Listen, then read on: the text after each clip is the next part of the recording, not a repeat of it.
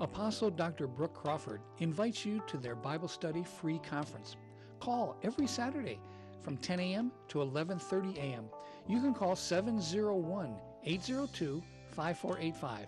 It's access code 629-5500#. Her ministry, the International Intercessory Covenant Prayer Ministry, prays for salvation, healing, and deliverance. Her book titled The Church That Makes the Difference will bless your hearts. Order your copy today, 323-717-0444.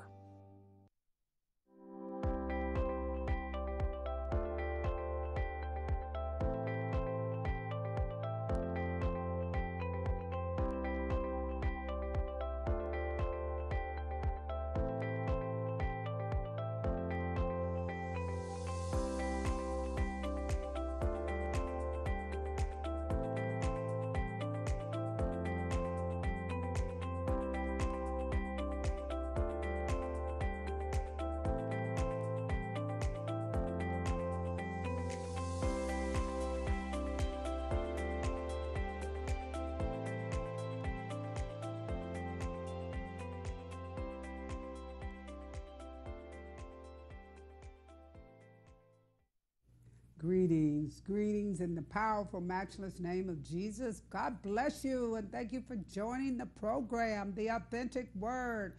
Hallelujah. I am Apostle Dr. Brook Crawford, and I am so honored to once again minister the Word of God to you, the real Word of God, the authentic Word.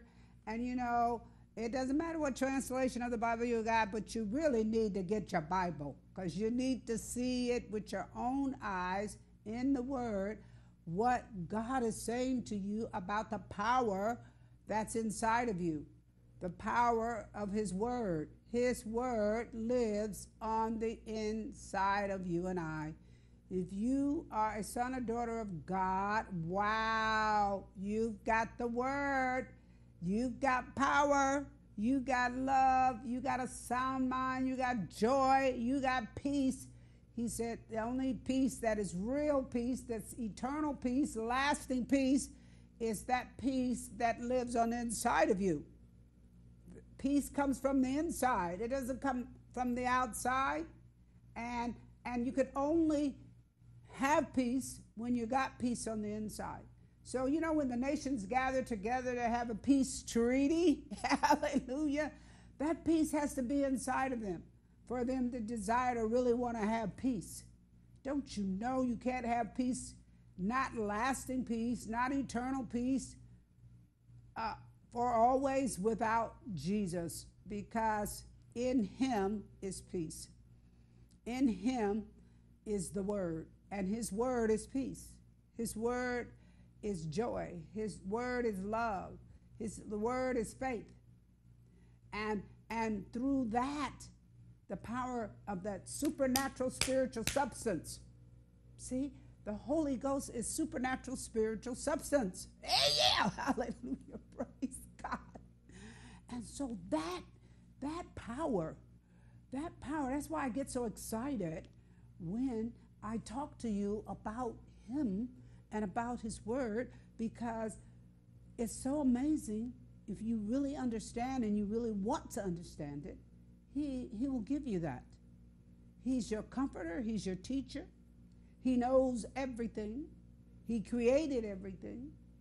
He's all knowledge, all wisdom. So anything you want to learn about science, anything you want to learn about education, anything you want to learn about galaxies and stars, anything you want to learn about the animals, the creatures that He made and created on the earth, on the planet.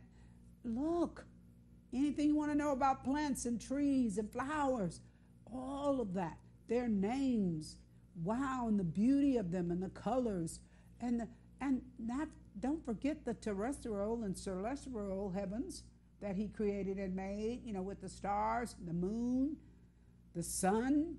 Wow, all of that was created with His mouth, the power of the Word. So when you put the Word in your mouth, yeah, hallelujah, praise God, you put that Word in your mouth, you speak that Word out loud, you confess that Word, that word is going to go to work with all its power. What? Did you not hear what I said? That his word will go to work in all of its power when you put that word in your mouth. And so, wow. So right now, God is healing some people. He's healing several people right now. That healing power is going into you right now to heal you of that disease.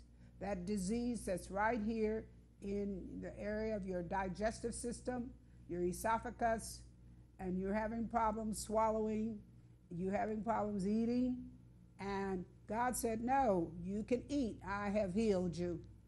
His power went into you right now, that healing power.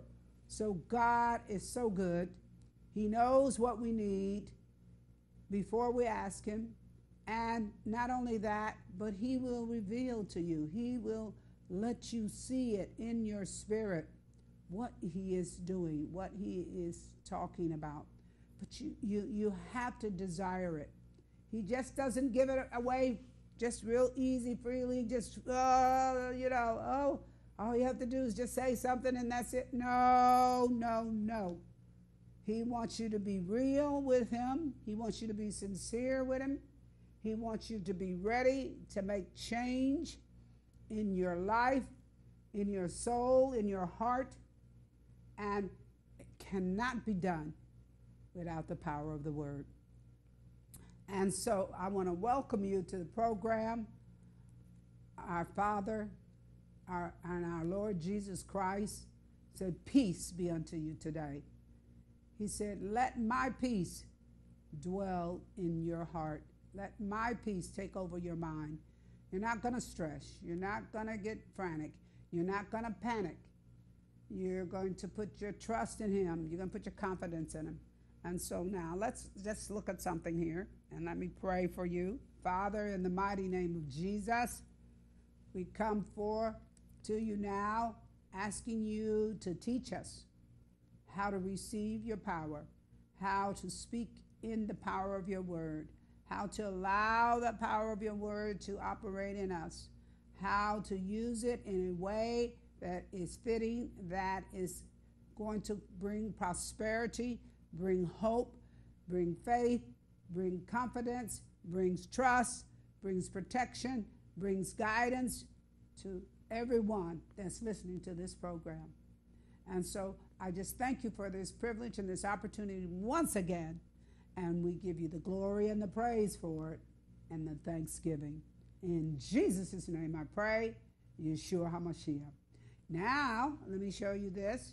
And we're still in the book of John. John is an amazing book. And we're still talking about the various things that the power of the word is and what it does and how it works. And wow, how miraculous it is. And so, let's look here now in let's look at verse 20. Let's start in verse 25. You know, we left off last time on this series of the power of the word. We left off in verse 20 in this same chapter, John 14, verse 20. And so I just want to read that to you again. And at that day, you shall know that I am in the Father, and what else? You in me. So if he's in the Father and we're in him, that means we're in the Father too, because his Father is our Father. Hallelujah. So he says, and I in you. So, wow, wonderful. Can't get any better. He's in us. All right, so let's jump down to verse 25. And these things have I spoken unto you, being yet present with you, but the Comforter, which is the Holy Ghost, okay, who the Father has sent in his name, he shall teach you all things. Oh, wow, he's your teacher. He's the one that brings all things to you. Hallelujah, and bring all things to your remembrance. He's the one that have you recall in your memory. Wow, what it is that he has taught you, what he has said, and how to operate in your power. And whatsoever I have said unto you, he's going to bring that to your memory. And here it is in verse 27. Peace, I leave you with peace. I leave with you my peace, and I give unto you. He says, I give you my peace. He has left his peace with us. So when he was talking to his disciples and telling them that, they were receiving it. But see, he's talking to his disciples right now, and they are receiving it. So he's giving you his peace today. He said, I've come to give you my peace.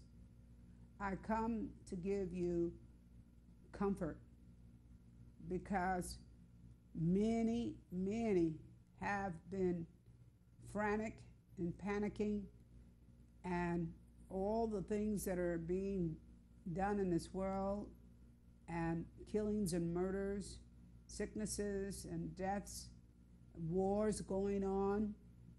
We need peace. We need peace.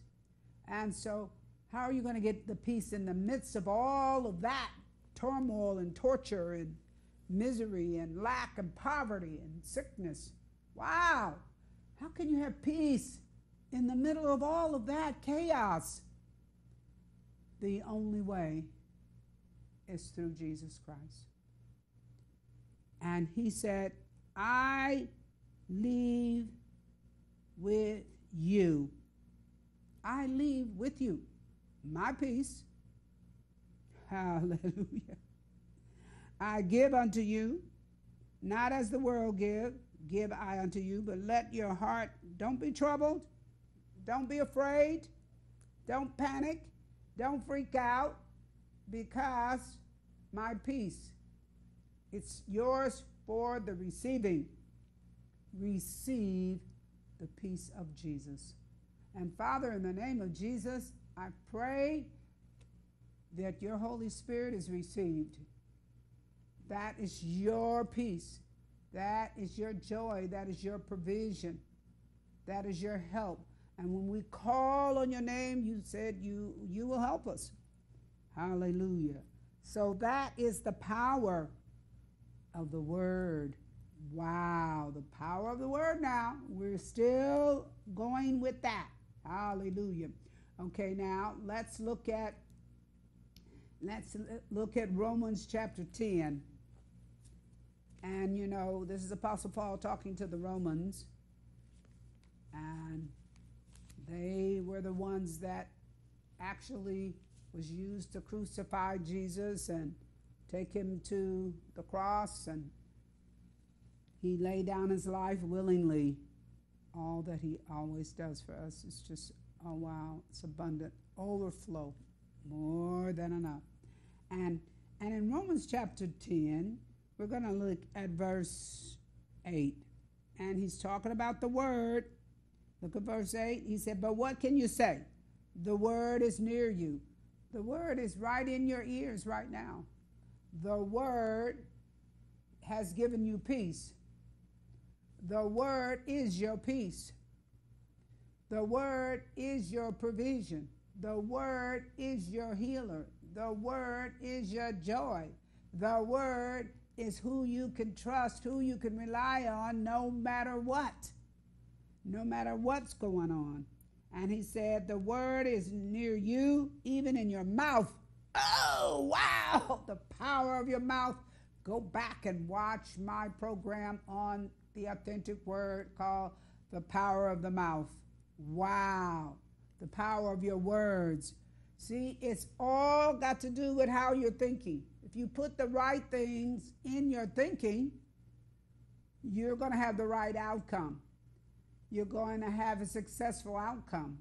You're going to have a peaceful outcome. You're going to have an outcome that's going to bring you comfort. You're going to be full of joy in spite of everything that you see going on around you and what's happening to your friends, your relatives, your church members, your people you work with, where you go to school. whatever it is that you're doing in your life, however way. And when you go to God and ask God to show you what his provision is for you and where and how to do it, don't you know you can trust him to show you the way? He's your teacher. He will show you the way. And so he said the word even in your mouth and in your heart. See, because out of the mouth, your heart is going to speak. Whatever is in your heart, that's what's coming out of your mouth. So, hallelujah. Praise be to God. So you want the right words to come out of your mouth.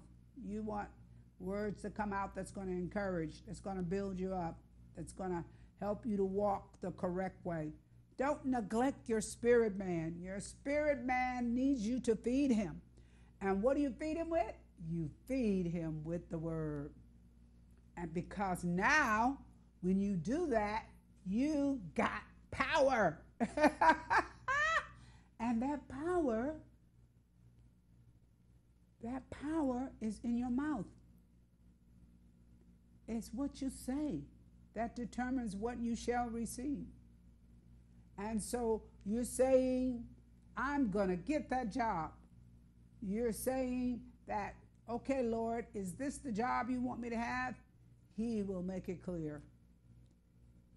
Is this the man you want me to marry? Is this the woman that is my wife?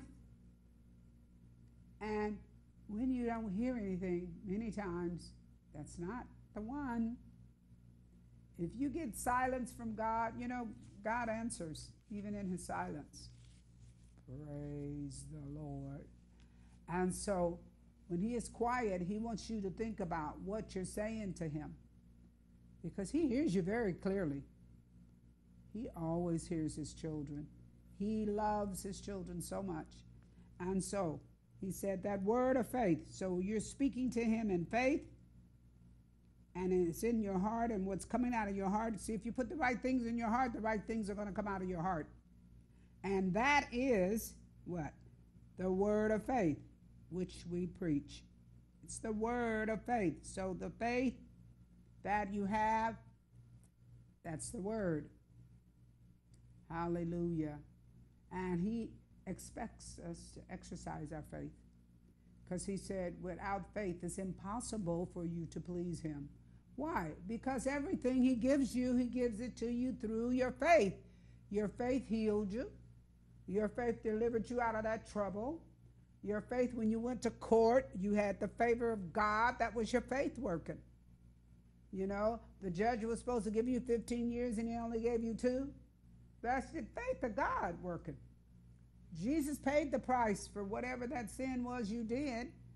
And so he cut it short because he has an assignment in your life, and you're there for a reason, even if you go to prison. God had a powerful reason for you showing up there. Hallelujah. Glory to God. Why? Because he wants you to get to the place where you're experiencing the abundant life. Wow, overflowing with more than enough. And so, look at verse 10. We're going to jump down to verse 10. For with the heart man believes unto righteousness. And that is what righteousness is. When you believe the word of God, that is righteousness. Wow. See, now people thought righteousness is that you do everything perfect and you everything right. Well, that can be a small part of it. But righteousness is when you believe the word of God and you operate in faith, knowing that you have received that righteousness. Praise the Lord. And so, righteousness, and with the mouth confession is made unto salvation. So you have salvation because you confessed it with your mouth. You have whatever you say. And so that power, that belief, that understanding of that mouth confession is made unto many things. So how do we make things? The same way Jesus does. We make them with our mouth. That is the first thing that an architect does. He says what he's going to make. And then he begins to sit down and he begins to take a pen, pencil, whatever, to begin to sketch out what he say he's going to make. But we do things the same way, the way God does. He makes it with his mouth, and then it will manifest.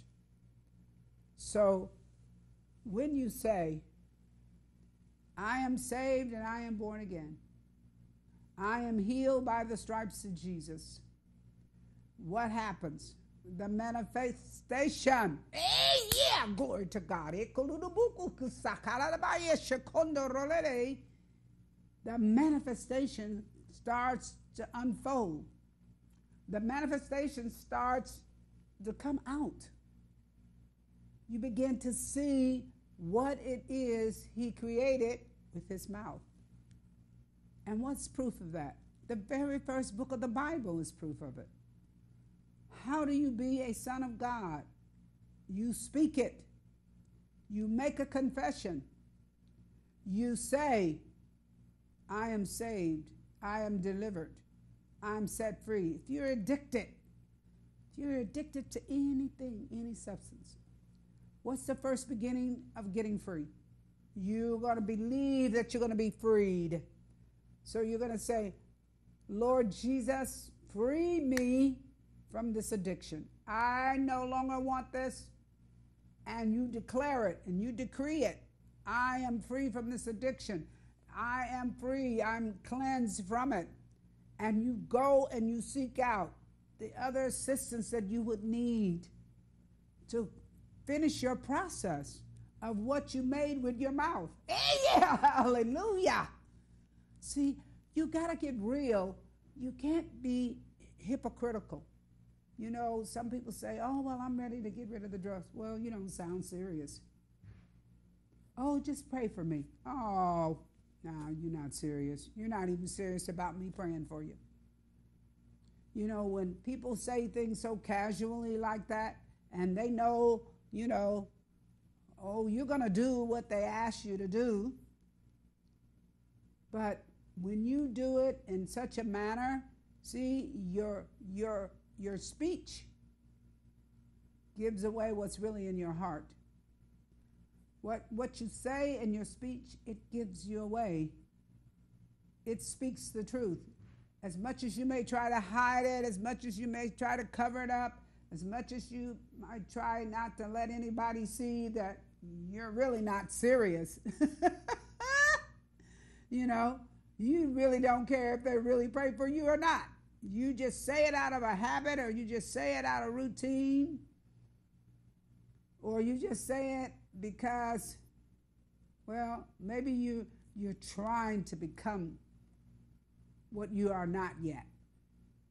So that's a start, yes, true enough. But you spoke it, but you're going to make that to be the truth.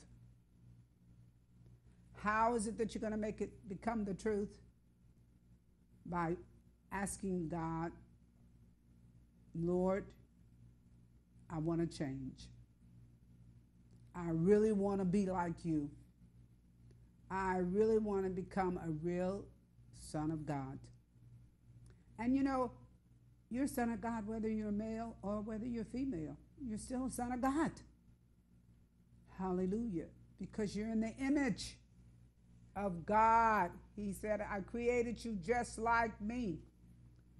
And so we do things the way he does. The first thing we do when we make something, we talk it through. We talk it out. We speak it. We confess it. We say, okay, this is what I'm going to make. I'm going to build this house. This is how I'm going to build it. This is what I need. This is my material. You know, you counting the cost, what it's going to cost you. You know, you're getting everything prepared and ready. Hey, yeah! And what happens? And yet you got all of that and you never get started. You never put the first design on a piece of paper.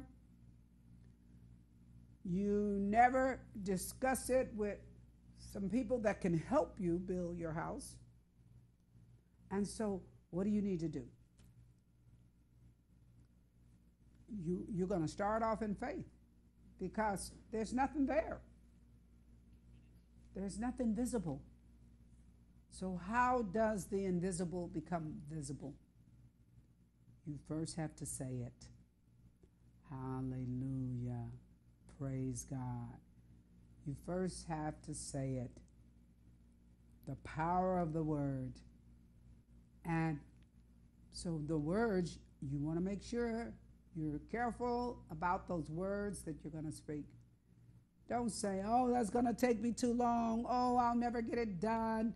Oh, I haven't got the right kind of help. Oh, here we go again. They did the same thing to me they did before. See, all of that is stinking thinking, negative thinking. You're not using the power of your mouth, the power of the word. So repent and use the power of your mouth. The power of the word. Use the word and you're well on your way. So I want to remind you, don't forget my book, The Church That Makes the Difference. You need to order it now. God bless you. Bless the ministry with the book, The Church That, let them send you the book, The Church That Makes the Difference. It's in a donation to OCN or to the International Intercessory Covenant Prayer Ministry. And the address is on the screen and you can get it there. So God bless you. And I know that the Word of God has ministered into your spirit most powerfully today. And so I'll see you next time on another part of the series, The Power of the Word. Shalom, shalom.